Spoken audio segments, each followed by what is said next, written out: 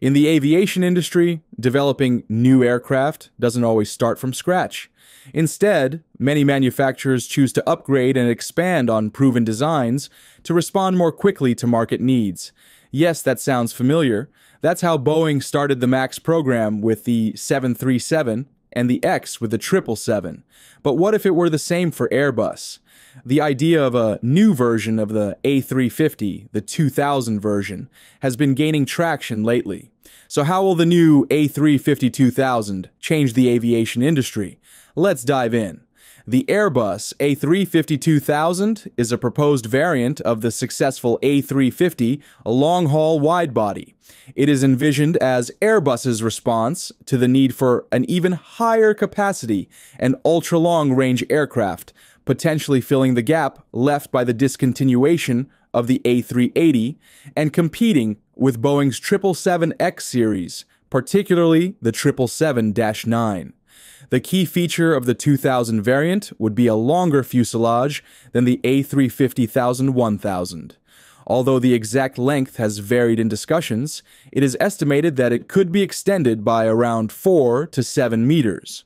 This extension would allow for a significant increase in passenger capacity, with the ability to accommodate up to 440 passengers in a conventional configuration and potentially more in high-density layouts.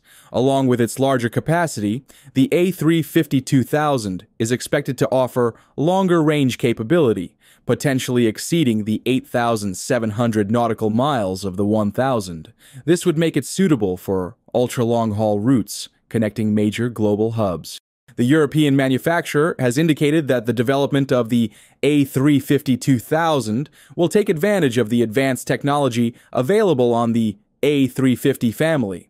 This includes a carbon fiber reinforced polymer fuselage to reduce weight and improve fuel efficiency, as well as advanced aerodynamics and efficient Rolls-Royce Trent XWB engines. Now, delays in the 777X program have further highlighted the potential market for an existing competitor, such as the A350-2000. The new aircraft is also ideal as a replacement for older large-capacity aircraft such as the Queen of Skies, Boeing 747, and even the King of Skies, Airbus A380, for airlines looking for a more modern and fuel-efficient alternative.